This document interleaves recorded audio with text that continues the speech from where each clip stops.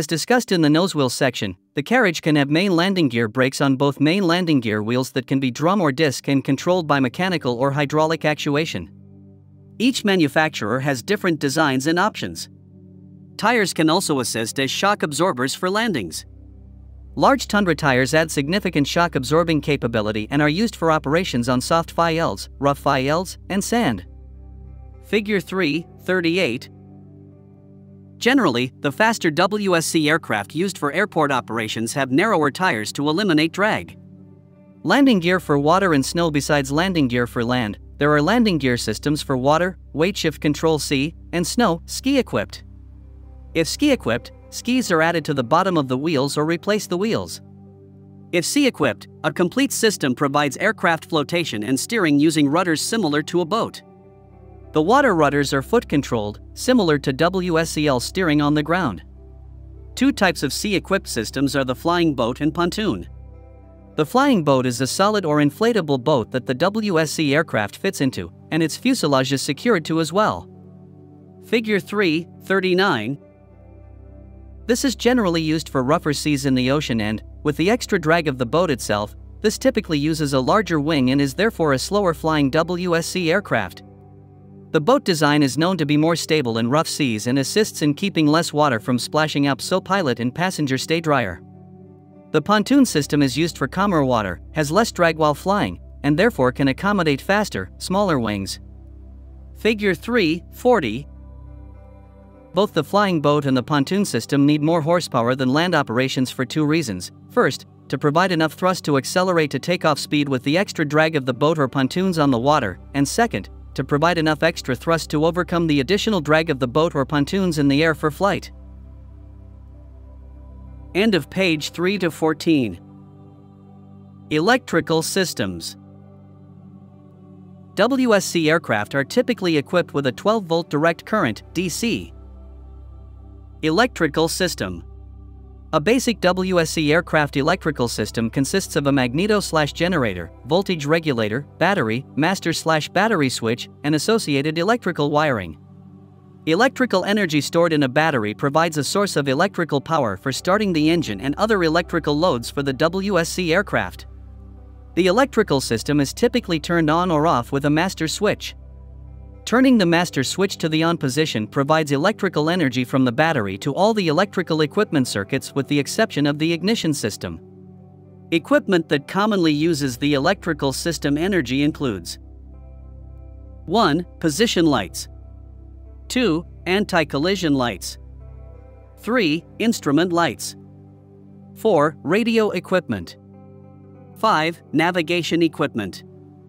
6. Electronic instrumentation. 7. Electric fuel pump. 8. Starting motor. 9. Electric heating systems, gloves, socks, pants, vests, jackets, etc. Fuses or circuit breakers are used in the electrical system to protect the circuits and equipment from electrical overload. Spare fuses of the proper amperage should be carried in the WSC aircraft to replace defective or blown fuses.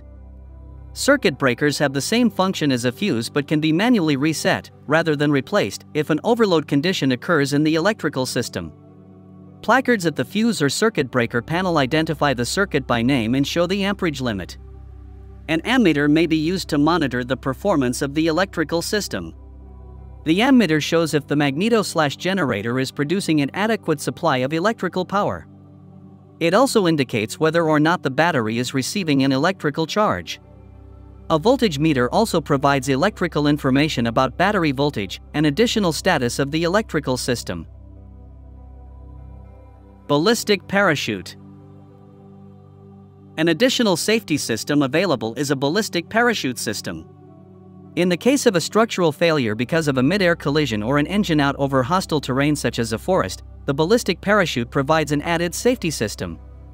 The parachute is sized so that when used, the complete aircraft comes down under canopy.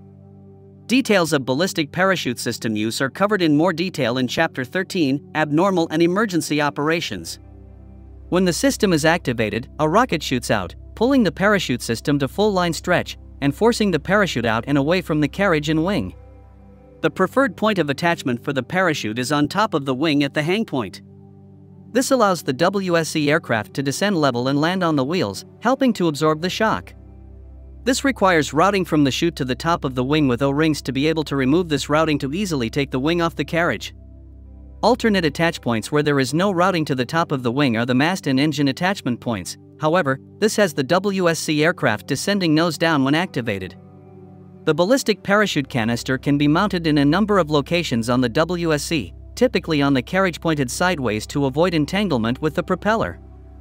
The actuation handle is mounted in the flight deck for pilot use when needed. Figures 3, 41 and 3 to 42. End of page 3 to 15. Flight deck. The flight deck is where the pilot and passengers sit.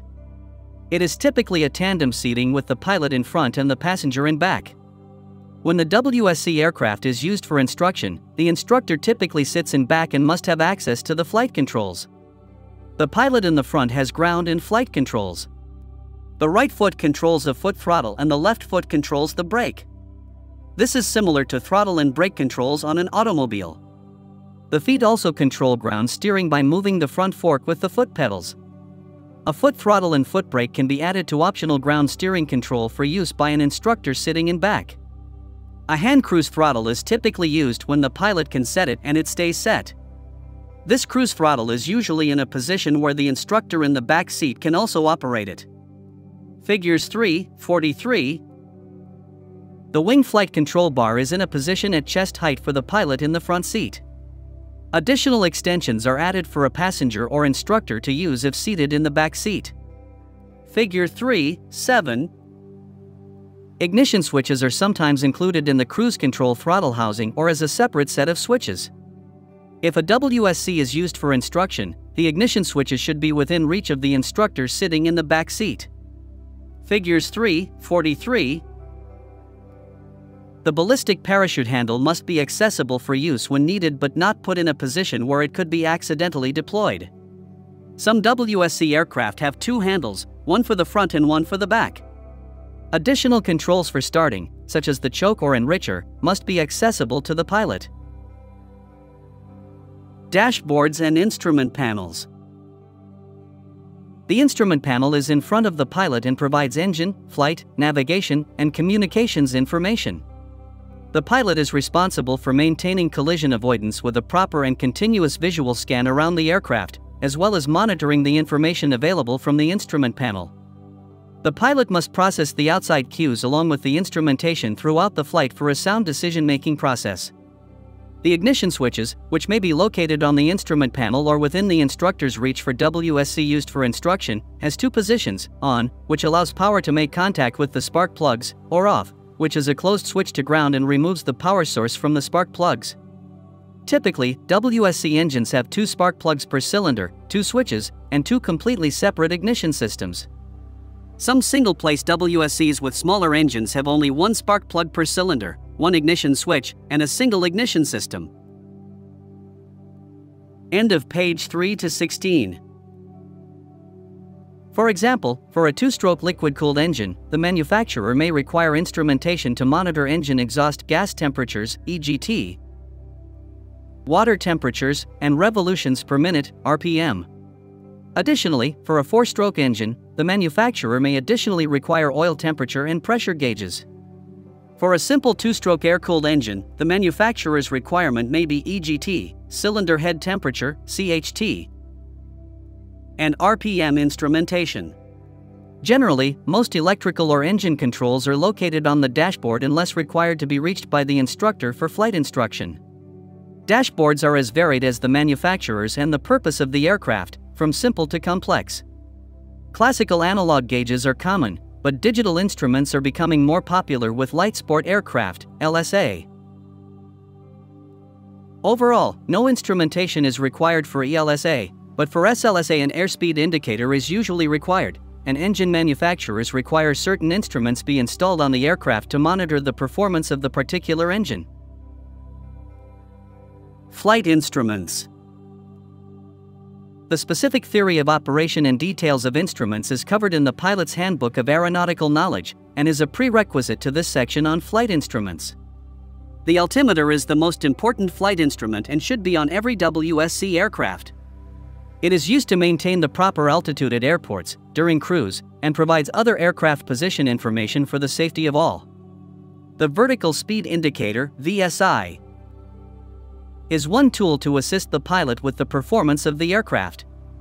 The airspeed indicator, ASI, is used to optimize performance of the aircraft, compare predicted to actual performance, and to operate within the limitations of the aircraft. Navigation instruments. A global positioning system, GPS, is typically used as a navigation and flight aid for most WSC aircraft. A magnetic compass is commonly used as a primary navigation system or as a backup when a GPS system is used. Engine instruments. There is a variety of engine instruments that are used. The most basic is the engine RPM, which determines the power of the engine. Specific engine instruments are discussed in the Powerplant section. Instrument panel arrangements. Instrument panels vary greatly from the basic to the complex. Figure 3.44 depicts a standard instrument panel supplied by the manufacturer with a portable GPS added in the middle. Electrical components are neatly arranged along the top. Large analog airspeed, left, and altitude, right, flight instruments are installed in the middle with the portable GPS installed between the two. The bottom stack consists of the basic engine instruments for a simple two-stroke air-cooled engine, RPM for power, top, CH.3, middle, and EGT, bottom. A more advanced analog panel with a user radio and GPS added is shown in Figure 3.45. Airspeed, vertical speed indicator, and altitude large flight instruments are along the top. End of page 3 to 17. A navigational gyro is in the middle of the panel. The bottom row consists of four-stroke engine instruments, electrical and remote fuel gauge. The user-installed radio and GPS complete a well-equipped instrument panel. A hybrid panel of analog, digital, and portable instruments is shown in Figure 3.46. The integrated digital panel does provide more options in a smaller space. One panel can now have aircraft performance screens, engine systems screens, navigation screens, communication screens, attitude indicator, and any combination of these. Figure 3.47. End of page 3 to 18. Communications. There are three types of communication systems used in WSC aircraft. 1. Communications between the pilot and passenger while inside the aircraft. 2. Aircraft radio communications with other aircraft and control towers. 3. Radar position indicator communications from the WSC aircraft to control towers, transponder. Easy and clear communications between the pilot and passenger, or between the instructor and student inside the flight deck is important for the safety and enjoyment of both. Modern communication systems have advanced noise-canceling systems in headphones and microphones to reduce engine noise and blast of air. Each system is unique, and the quality of the sound and noise-canceling capability of the system varies. Some use voice-activated systems in which headphones activate only when someone is speaking into the microphone. Others have a steady state in which there is no additional control of the voice activation. Since there is a large difference in systems available, it is best to test systems to determine what is best for the WSC aircraft being flown. Figure 3.48. An aircraft radio is required for flying in any tower-controlled airspace. Using a radio is not required at airports without a control tower, but it is recommended for the safety of self, passengers, pilots in the air, and people/property on the ground. To broadcast to a tower or other aircraft, press a push-to-talk (PTT) button. A complete flight deck radio and accessory system schematic is shown in Figure 3.49. A radar signal receiver/transmitter system is required at busy commercial airports, classes C and B, and at altitudes above 10,000 feet mean sea level, MSL, unless the aircraft was certified without an electrical system to power the unit. This is known as a Mode C transponder that sends a signal giving the control tower an exact location and altitude of aircraft. Figure 3.47. Powerplant System. The powerplant system is composed of the fuel system, engine, gearbox, and propeller. Here we will point out the basic components of these systems with their function and details covered in Chapter 4, Powerplant System. End of page 3 to 19. Fuel system components. The WSC aircraft is equipped with fuel tanks usually ranging in capacity from 5 to 20 gallons. As with any aircraft, knowing how much fuel the tank holds is crucial to flight operations.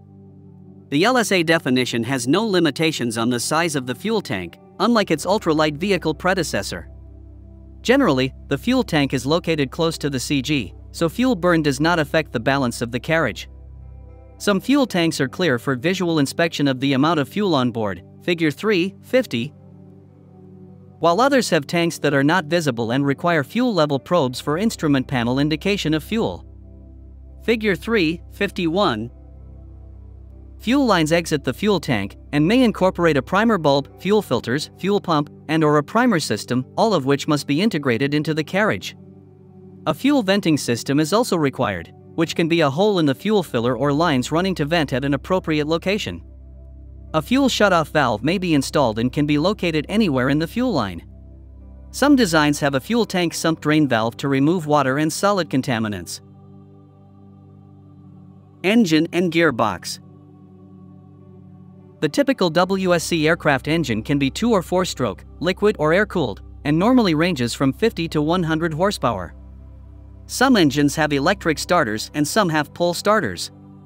Most WSC aircraft engines have reduction drives that, when attached, reduce the propeller RPM from 1/2 to 1/4 the engine RPM.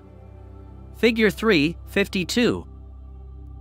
A significant amount of the total aircraft empty weight is determined by the powerplant, engine, gearbox, and propeller, and mounting configuration. When trailering the WSC aircraft over bumpy terrain or over long trips, the bouncing of the carriage and the trailer can put extreme stress on this mounting system. In addition, repeated hard landings of the carriage can also stress the welds of the engine mount. Consistent detailed inspections of the engine mount should be an important part of every pre-flight and post-flight inspection. The powerplant systems are as varied as the WSC aircraft they power. Modern technology has allowed these systems to become lighter, quieter, more efficient, and, most importantly, dependable. The propeller. Propellers are power converters that change the engine horsepower into thrust. Thrust is the force that propels the aircraft through the air by pushing the WSC aircraft forward. Aerodynamically speaking, a propeller is a rotating airfoil, and the same principles that apply to the wing applies to the propeller, except the propeller provides a horizontal force of thrust. End of page 3 to 20. Propellers typically consist of 2, 3, or 4 blades. Figures 3.53 and 3 to 54. Propellers can be ground adjustable or fixed pitch. Variable pitch flight propellers are not allowed on LSA. The pitch should be properly set for your WSC aircraft to provide the recommended RPM of the engine at full power. The POH should be consulted if there is any question about the propeller RPM and adjusting or replacing the propeller. Propellers are specifically matched to the engine power, gear reduction, and speed range of the aircraft. Therefore, not just any propeller may be put on any engine. The POH requires specific propellers that are matched for each aircraft. As with an airplane propeller, the WSC aircraft propeller turns at such high speeds that it becomes invisible when in motion. The dangers of a turning propeller require every pilot to maintain the highest level of safety and respect for the consequences of body parts, pets, and debris coming in contact with a rotating propeller. Debris on the takeoff/landing field is a danger to the propeller, as well as to the people who may be in the prop wash area behind or on the side of the propeller. Stones, small pieces of metal, and sticks can become dangerous projectiles if kicked into the propeller during startup, taxi, takeoff, and landing. Just as with any airframe or wing component of a WSC aircraft, if the propeller becomes damaged, nicked, or dinged, the aircraft's performance can be greatly affected. Some pilots elect to use tape or rock deflector guards to protect the leading edge from rock/debris damage. Regardless, taking proper care of the propeller is as critical as proper engine and wing care. End of page 3 to 21. Chapter Summary. Components and systems consist of two primary subassemblies, wing and carriage. The main wing component is the frame, which is composed of the leading edges, keel, crossbar, and control frame. The typical wing frame has lower wires and upper wires with a king post. The strutted version has wing struts and no upper rigging. The frame is designed so the outboard leading edges flex, and it also has a control system that allows the keel to move side to side relative to the leading edges for roll control. The sail is designed specifically for the frame with battens and leading edge stiffener provide the rigid airfoil shape of the sail. The carriage is separate from the wing. Different wings can be put on the same carriage at separate times for different types of flying. Example, large wing is used for flying low and slow, where a small wing can be used for flying fast and long cross-country missions. As discussed in Chapter 2, Aerodynamics, each wing must be approved by the manufacturer to go on a specific carriage. Main carriage components are the mast, carriage keel, front tube, and engine mount. This structure houses the flight deck, power plant, and landing gear. The carriage structure also houses system components such as the electrical system, ballistic parachute, and fuel tank. The flight deck is the heart of the carriage, providing pilot systems for communications, navigation, engine/flight/navigation instruments, and electrical controls. End of page 3 to 22. End of Chapter 3. Please like, share, and subscribe to our channel. Thank you. Chapter 4 is coming soon.